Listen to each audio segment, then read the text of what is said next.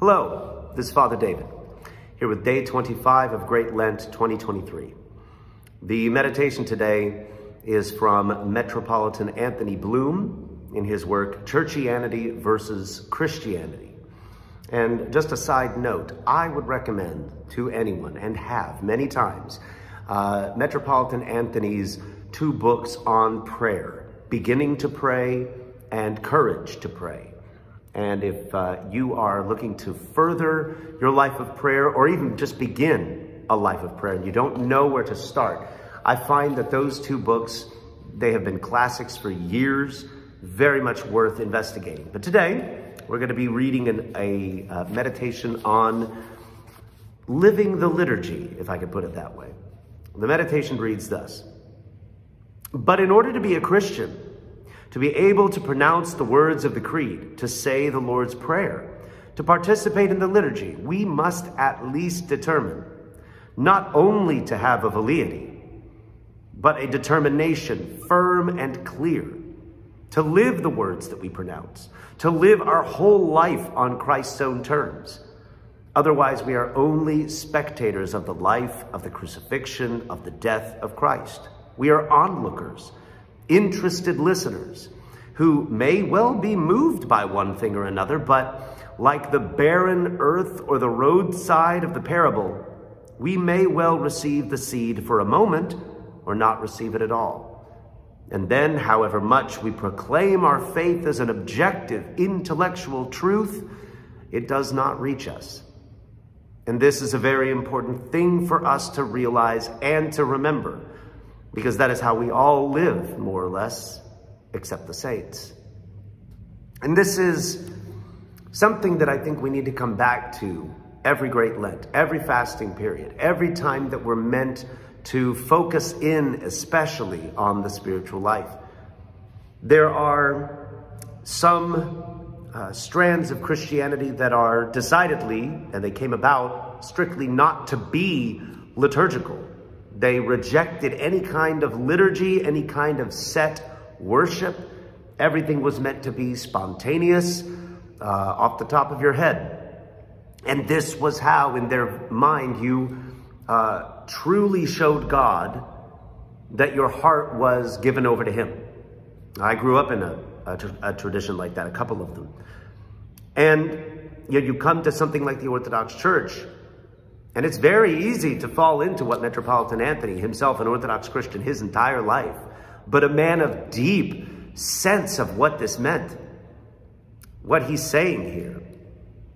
He says we shouldn't only have a validity. That's a word that means just sort of a half-hearted determination. Something that, you understand that, oh, I probably ought to make a change. I probably ought to live a little bit differently, but you don't have what he then says, a determination firm and clear to live the words that we pronounce. And so, we have this sense of a liturgy and motions that we can go through. And sometimes people in these other religious traditions, God bless them, but they say, you don't want dead ritual. And they'll look at the liturgical life of the church and say, that's dead ritual. What I usually tell people is that, a ritual can't be dead or alive. It can only be true or false. Now, we have to be careful when we say that, because I pause and I really appreciate where where Metropolitan Anthony says, however much we proclaim our faith as an objective intellectual truth, it does not reach us. So we can go back in history. We can look at the liturgy. We can look at its development. We can see how it's rooted in the early church. And we can even prove it through documents from the early church fathers. We can show all this, and that's true.